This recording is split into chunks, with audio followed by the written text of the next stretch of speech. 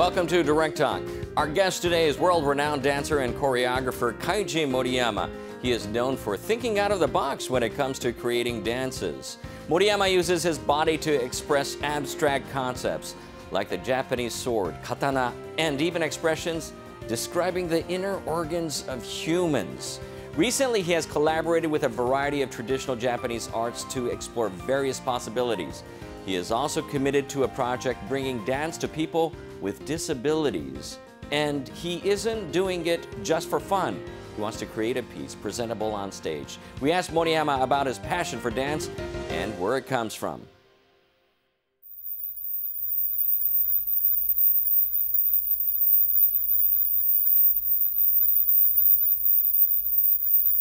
This is Moriyama performing one of his signature dance pieces, katana.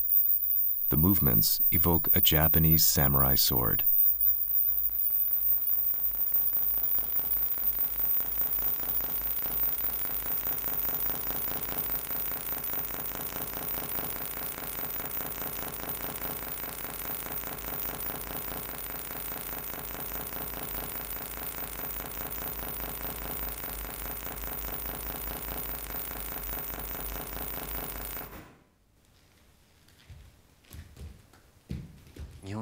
At the time, I was interested in the Japanese spirit. I wanted to learn more about ancient Japanese, about what was great about old Japan. With this dance, I wanted to imagine my own body was a katana, a weapon. I thought that I wouldn't be able to express a katana without putting strain on my body. So some of the poses are strenuous, and in those strenuous moments, I wanted to get closer, even if it's just a little, to embodying a katana. That's where the choreography started. I started changing the shape of my arms and hands, the angle of my body, and just as a katana is beautiful when seen from a variety of different angles, I wanted to show my body from the front, from the back, all of it. More than simply express this thing called a katana, this is a piece where I try to portray the human heart through a katana. Ultimately, it is a piece depicting human beings.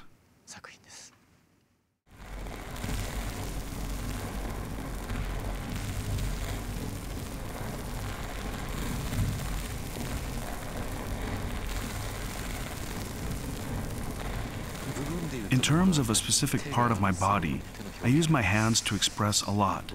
I like using my hands. You could say I'm very interested in seeing just how much potential the human hands have when it comes to expressivity. Imagine, for example, that your body is a tree. Your feet are like roots, drawing up water from the earth beneath you into your body, then to your stems and leaves.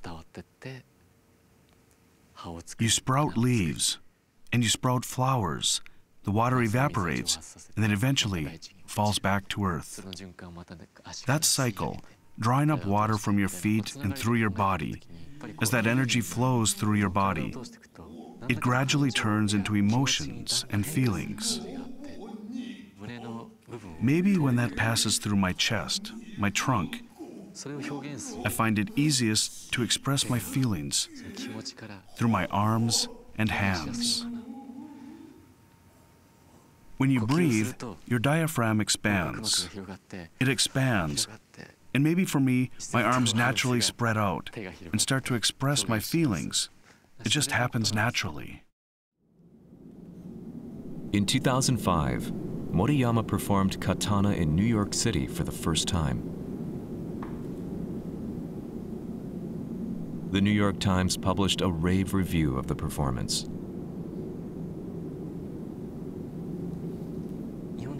There are many people overseas who are very interested in old-fashioned Japanese culture. But I'm always struggling with whether or not I'm successfully capturing the essence of that culture. I just hope the audience gets a sense of that essence, even if it's just a little.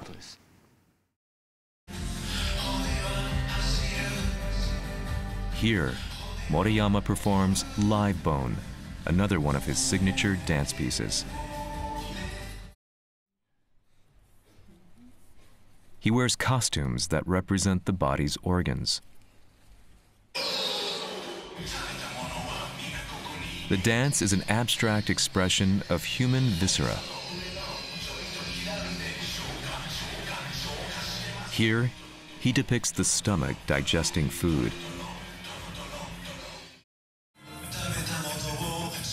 And here he depicts the workings of the small intestine. This piece has been a hit with audiences of all ages, and to date has been performed in 25 cities around the world. The piece Live Bone was made to recognize and share with everyone how amazing the human body is, how there are all of these unconscious bodily functions. The idea came from, I was doing a children's TV show. There was this segment on the show where I would use my body to express a certain thing in around 30 seconds. We wanted to show kids that you can express anything with your body, animals, insects. Then we started talking about depicting the internal organs. What it is, I think I find a kind of joy in embodying things, becoming that thing.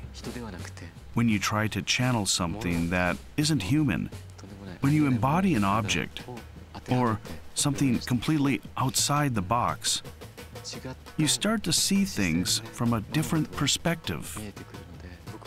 For me, dance is about chasing after something that cannot be seen,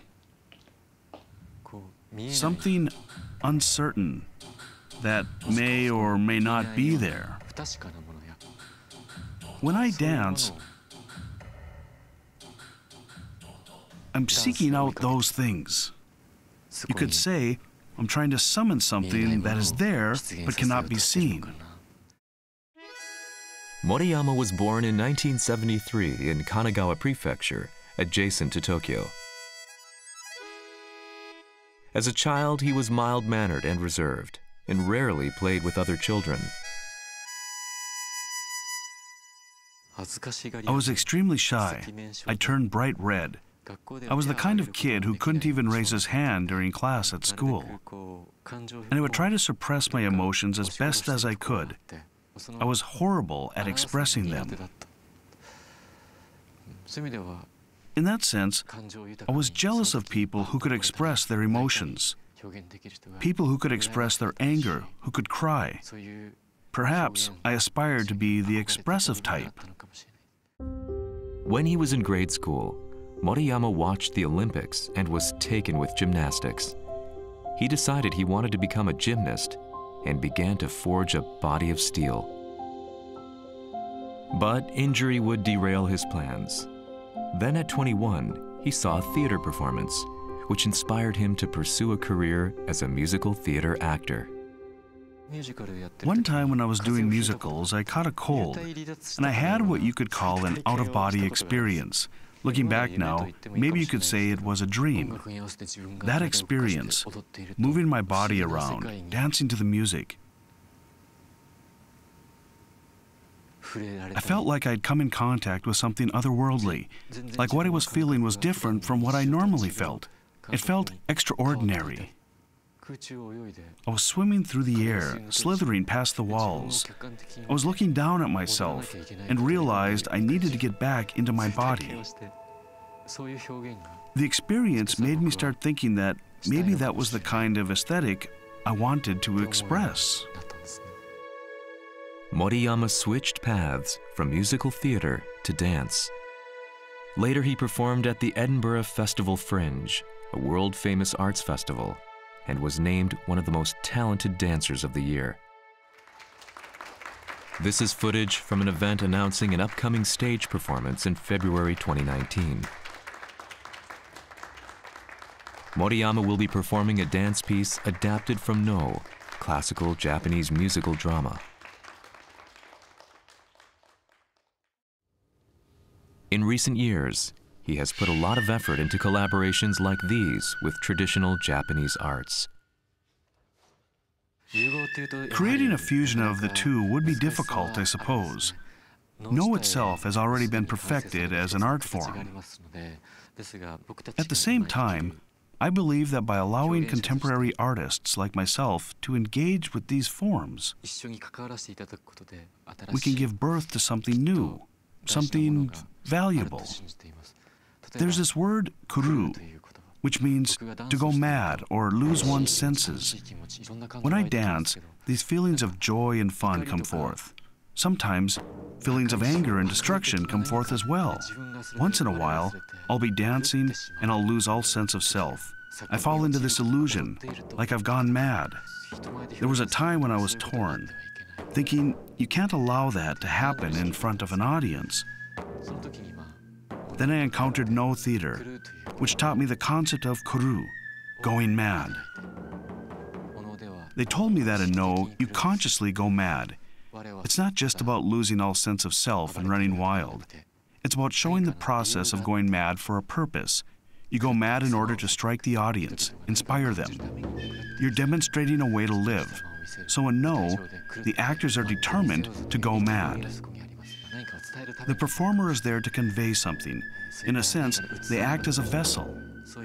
The purpose of the dancer is to turn their body into a vessel. And by presenting your body in that way, you can move audiences, make them feel many things. That is what No Theater has taught me. In 2017, Moriyama started working on a new project. He wanted to bring the joy of dance to those with disabilities, whose experience with dance up until that point had been minimal.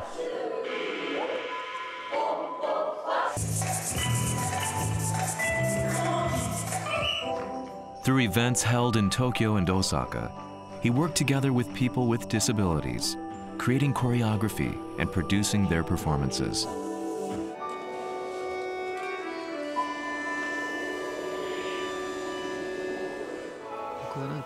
I don't see it as charity work. Every person has a different body, and every person has a different personality. And as a dancer, I'm about exploring what it is that only I can express. So working together with people with disabilities to create something was very much an invaluable learning experience for me. I wanted to make sure that the dance pieces didn't all end up the same. Before I start rehearsing a dance piece, I do a ton of research. But ideally, the creative process is such that it breaks all of that research down. Working with people with disabilities, it's a learning process. We learn what a certain person can do in terms of movement, what they can't. We discover and learn together. For me, this opportunity to work with people with disabilities is not about being changed by this experience. Just the fact that we shared this time together, in this space, that is enough. Dance has taught me that there are so many rich, abundant things in life.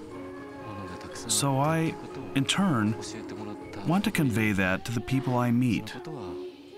You could even say that one of the reasons I dance in the first place is to meet with people.